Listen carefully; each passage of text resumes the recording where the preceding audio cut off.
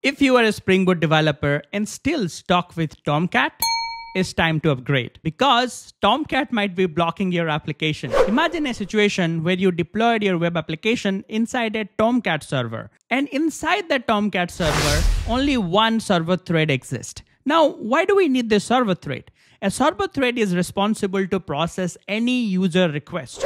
Imagine a situation, a user request is incoming and this only left server thread has been assigned to this particular user request. Now this server thread is entirely responsible to serve this request, process the data, and give the response back to the user. So we call this kind of model as thread per request model. But think if a user request is coming and now the user is asking some heavy lifting data from the database. So until and unless the data will be fetched from the DB and will be served back to the user, this thread which is handling that particular request is going to be blocked.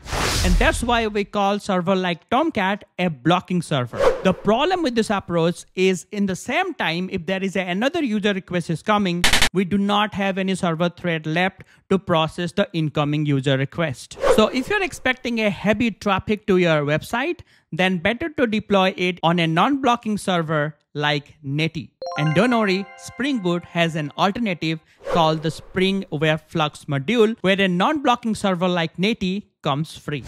So how does the Netty help server here? Imagine there is an incoming request to our server and our only server thread handles this. But this request needs a bit of data, so it's connected to the database and the DB here is taking a bit of time to fetch the data. But by the meantime, there is another request coming from another user. So rather than doing nothing and keep waiting for the response from the DB over here, the server thread here choose to handle the other incoming request. That's interesting, isn't it? The response has not been sent back to the first user yet, but the same thread is being assigned to process another request. And let's say if this request even takes a bit of time and in the same time another request is hitting our server, and the same thread right now can go ahead and can handle that request as well. That's what we call a non-blocking behavior. The thread is not right now blocked by the incoming HTTP request till the entire request and response cycle. Here using one thread, we can serve many requests, and that's performance.